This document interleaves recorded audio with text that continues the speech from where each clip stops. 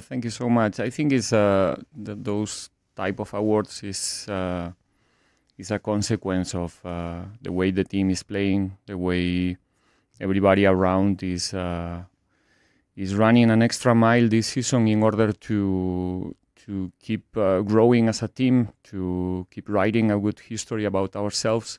And so far, everything is coming together in the first part of the season. This is just the beginning. We want much more, obviously.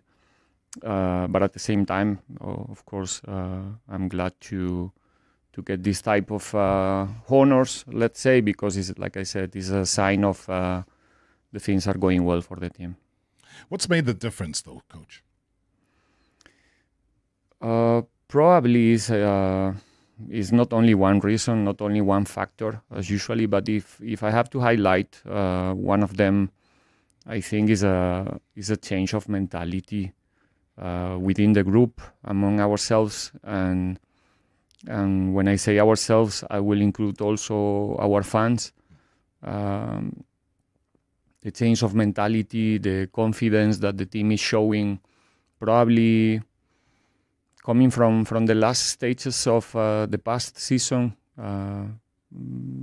specifically coming probably from the last game of the season, the final we played, the Netbank final, the resilience that the team showed on that day, having the capacity to came back in a game against Mamelodi Sundowns to conquer that trophy. It was a really good way to start the current season from that moment. And I think right now the team is playing with a high level of confidence. It doesn't matter what's happening in the game, if we are doing the things right or wrong or somewhere there in the middle, even for the fans, even when the things are not coming together, everybody's still believing that we can make it. And that's probably the biggest change in our team right now.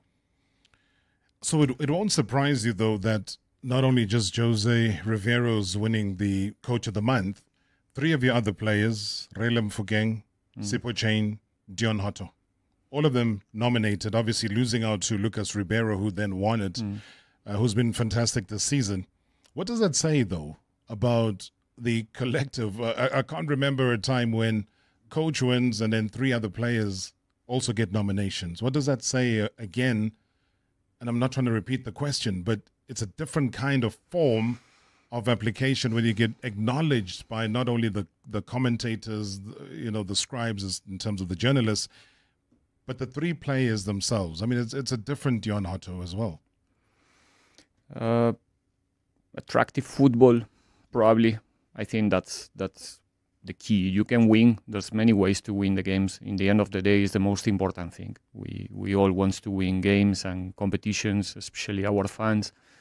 But the way you try to make it possible is your decision, and we're trying to play an attractive football, a football where our talented players can express themselves, like I said already so many times.